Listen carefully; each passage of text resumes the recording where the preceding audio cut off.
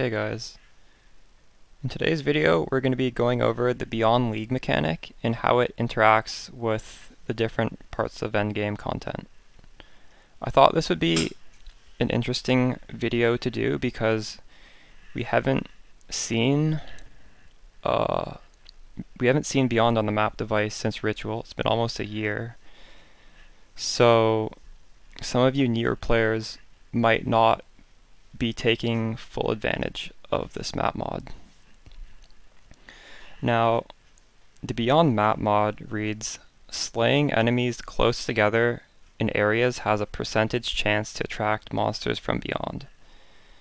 So, conceptually, what this means is you want to be using the Beyond mechanic in maps that are very tightly packed, or that at least have so many monsters that they're grouped together quite closely. Now, this percentage stacks, so if you're doing Beyond, it's good to have multiple sources of it. The default Xana map device, which costs 5 chaos, gives you 15% chance for slaying monsters to attract the Beyond demons. You can get an extra 3% chance from the Atlas passives in Glennet Cairns, which makes that zone particularly nice for farming Beyond. Now you can get 5% extra from Watchstones with the Fraught modifier.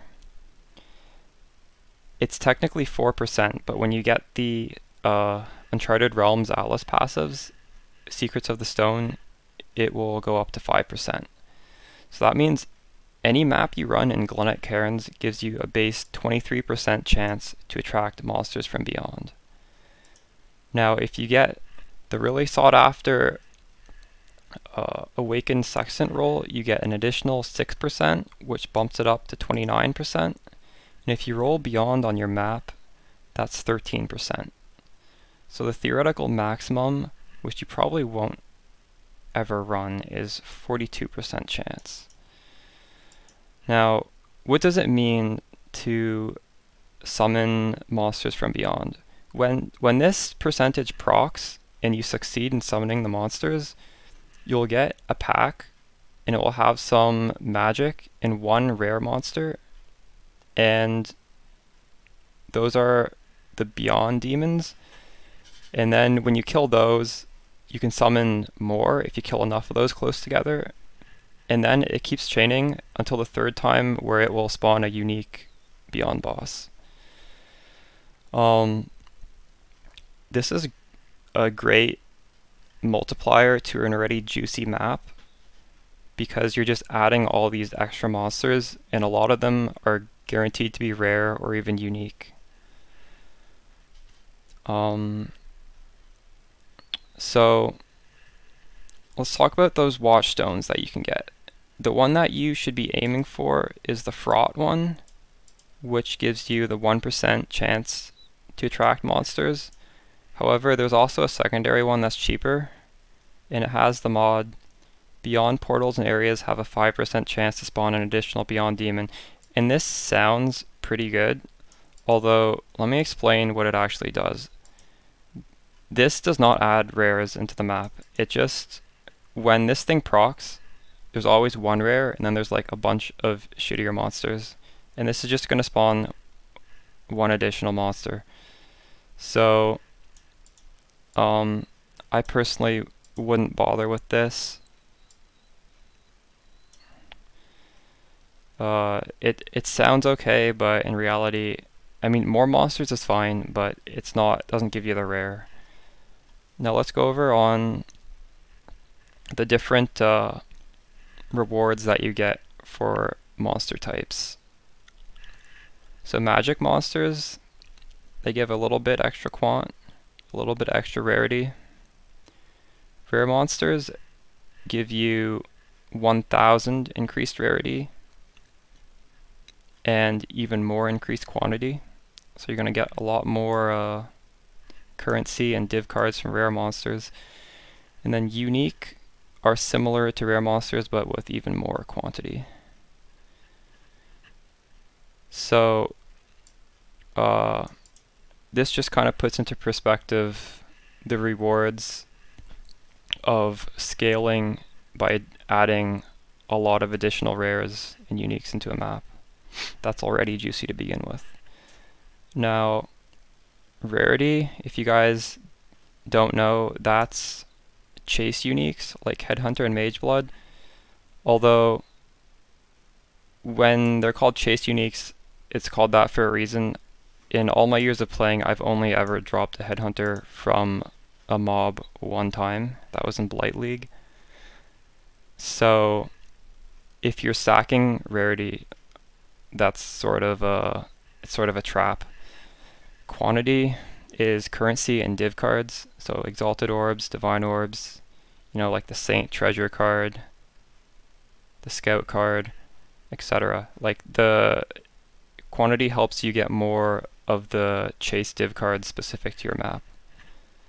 Now, what the Reliquary and Divination Scarabs do is they are a more multiplier on rarity for Reliquary, and Divination for quantity, but only quantity of div cards. So you get a 50, 100, or 150% more multiplier.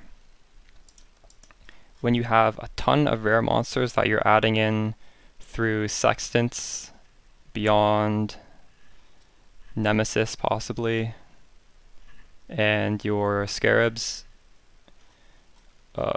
you can get a lot of value because it's a more multiplier. Like 100% more would be double the quantity that's already 1,400. So that's the use of these Scarabs. The conclusions are you want to use these particular Scarabs when you have large pack size coupled with the Beyond modifier.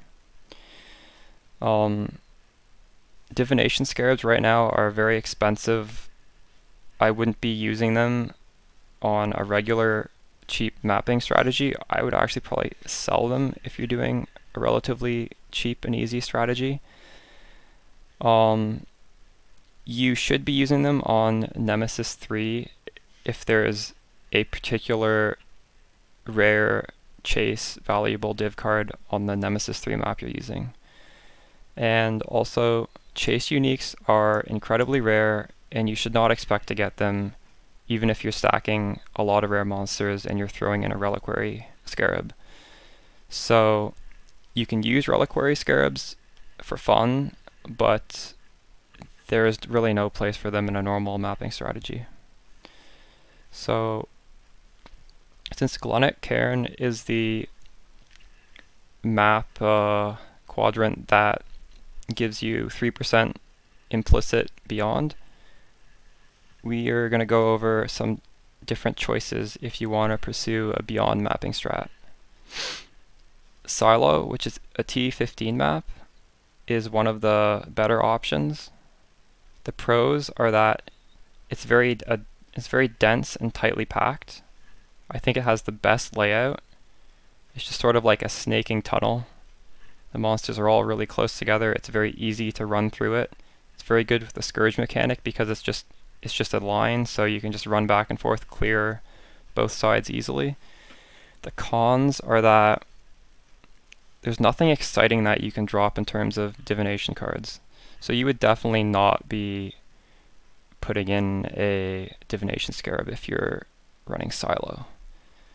Now, Port, the pros are that it has the Saint's Treasure Exalted Orb card, and it's quite a reliable drop. This div card isn't too rare. If you were ever doing my Alleyways Exalted Orb strat, this map might be comfortable for you guys to do. The cons is it's the worst layout out of these four choices, but it's still a pretty good layout. If you are doing Port, I still would recommend not using a Divination Scarab, because like a Saint's Treasure it's not like one of them's not that expensive, and these Divination Scarabs are so expensive right now. So unless the scarabs drop down in price, you're still going to get tons of Saint's Treasure cards without spending the exorbitant amount of chaos it requires to use a Divination Scarab. Now, my personal favorite probably would be Tropical Island. This is a T14. The pros are it gives a new divination card called the Scout. This is quite a rare drop, so you're not going to be getting it reliably like Saint's Treasure. But it's I believe, let me check. It's 8 of them turn in for 7 Exalted Orbs, so it's a little bit less than 1 Exalted Orb per card. I can't think of any cons for this map. It's a pretty fun layout. If you guys have any problems with this map, I'd be interested to hear in the comments. I think it's a great map, although all these maps are great. The last one would be Park. Park is a T15 like Silo, whereas these two are T14s. The pros are it's a great open layout, and since it's the only open layout out of all 3 of these, it's the only one that can run Legion well. The Tropical Island's somewhat open. It's not bad for Legion.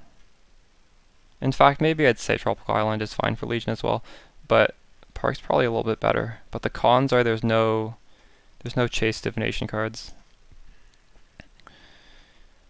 I personally like these two the most.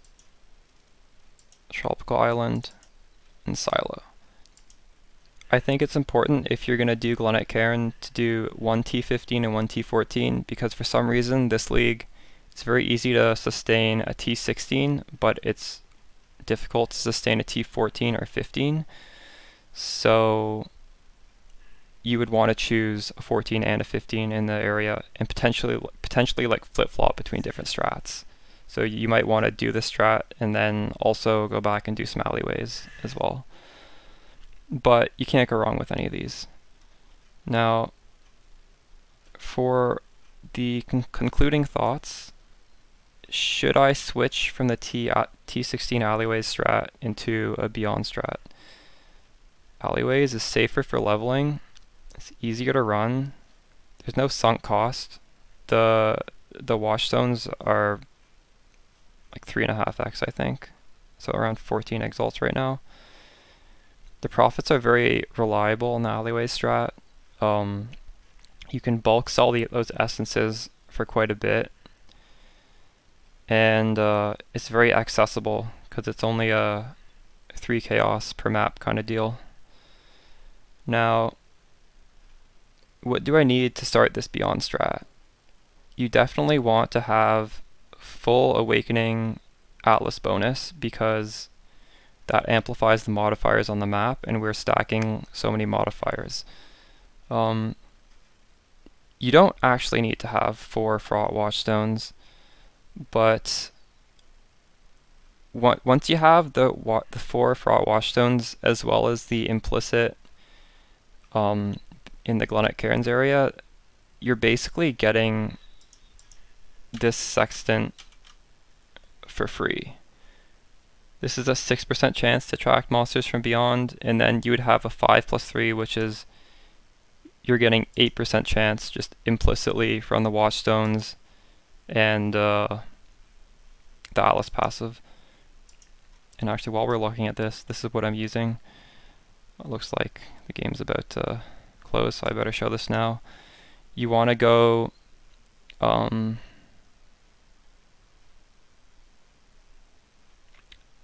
this is because you want it's 100% increased monsters, which spawns way more Beyond. That's why you go down here, even though this is tempting. And you can ignore this and get Legion if you're doing Park. If you choose Park, you can go Legion. I prefer doing Abyss.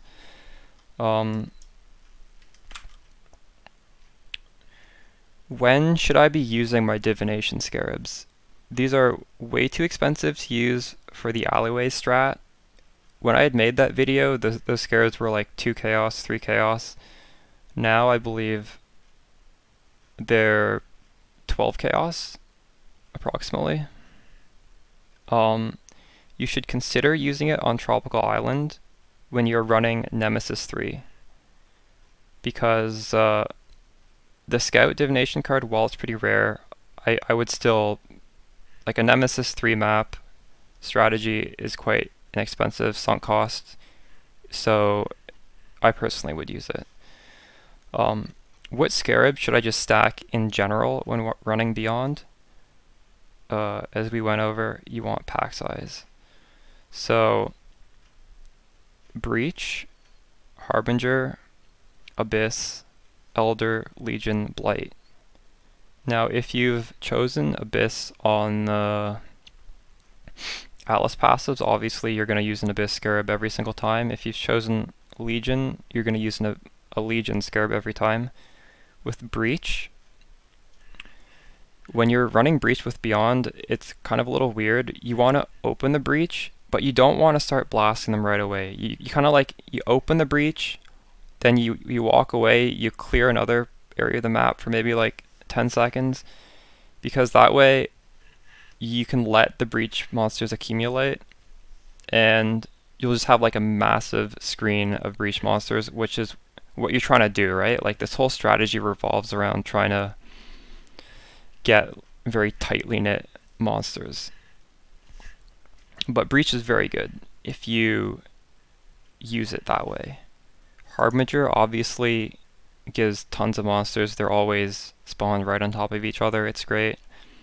Elder gives more monsters than Shaper. That's why Elder is a better option.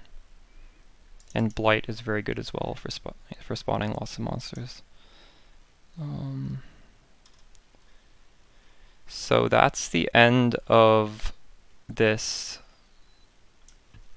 lesson on Beyond. I was originally intending to run a Beyond map, but I'm locked out. Path of Exile. So I might make that video tomorrow. Or I might wait a bit and I might like tack it on after. If I don't do that, I will catch you guys in the next one. See ya.